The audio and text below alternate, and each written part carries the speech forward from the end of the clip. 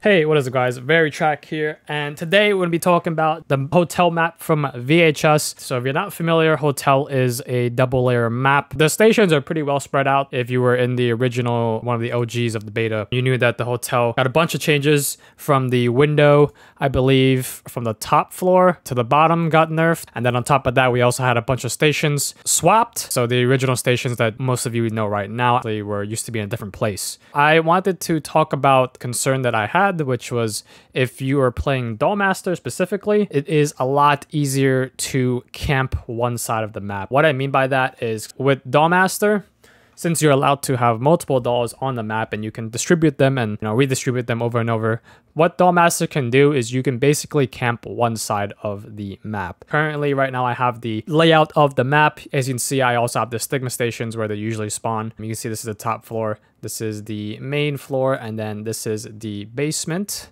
Take a look on the right side of the map. We have 2 stations on the main floor. We have 2 stations on the top floor. And then we also have 2 stations on the basement on the right side of the map. So these are all, if you want to imagine, they're all stacked up on top of each other. And the one thing that you can do as Dollmaster is you can basically just sit on one side of the map as the amount of stigmas that go down decreases and we'll not have to move to the other side at all. I think this is concerning. If, for example, all you have to do is place, what, 1, 2, 3, 4, and then like, 5, 6, so you're using offspring or not even, you don't even have to have a 6 doll. You can use your body and you just be mobile between the right side of the map. You pretty much control, I would say, what, 80% of the stigma station, and I think that's pretty concerning. What me and somebody in the competitive VHS Discord came up with, we discussed how if we were able to move the stigmas, so this way the crafting stations are more spread out, so that way the Dollmaster can't camp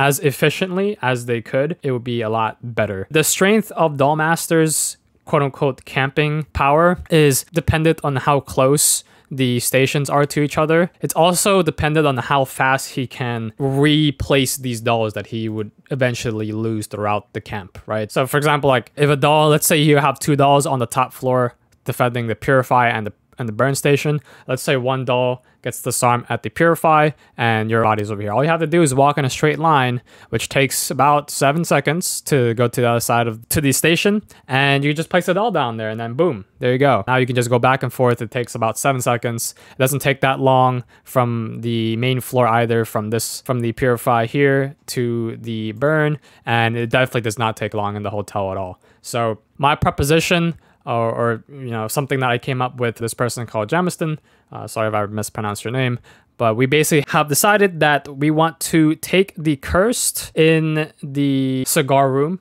and put it in parlor. We want to take the fire in master study and put it in the cigar room. And then we also want to take the shock from parlor and move it to the master room. Basically, that orientation would leave you with this. So the next biggest concern is, oh, wouldn't that just make it so that the shock is directly on top of the other shock in the basement? To be honest, I'm okay with this orientation. What we can do instead is, if it seems to be such big of an issue, we can simply just move the shock from here to this one right here, or we can move it to this position over here, just somewhere further away from the stairs, right? Because again, going back to the 2 factors in the power of the camp, it depends on the proximity of the stations and the time it takes for the Dollmaster to re-protect the quote-unquote stations. So what the Dollmaster has to do is, if he wants to protect the shock station, he not only has to patrol from the basement